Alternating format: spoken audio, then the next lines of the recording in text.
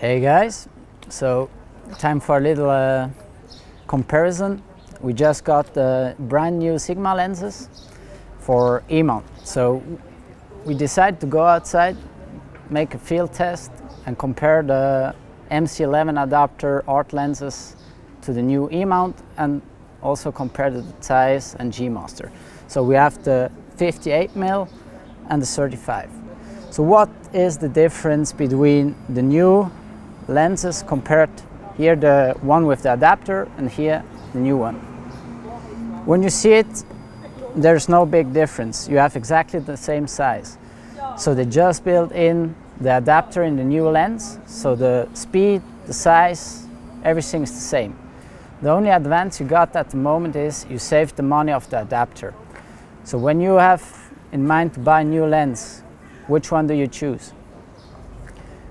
Quality is the same.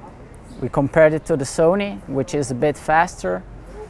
In my personal opinion, I would recommend to go for Sony. It's a little more expensive, but you got that extra quality and a little bit of more faster speed. So you will see it later in the review we made. Yeah, everyone wanted to wait until Sigma got a new lens out, but to be honest, no big difference at the moment. So I hope you liked the review. I wish you all a good day.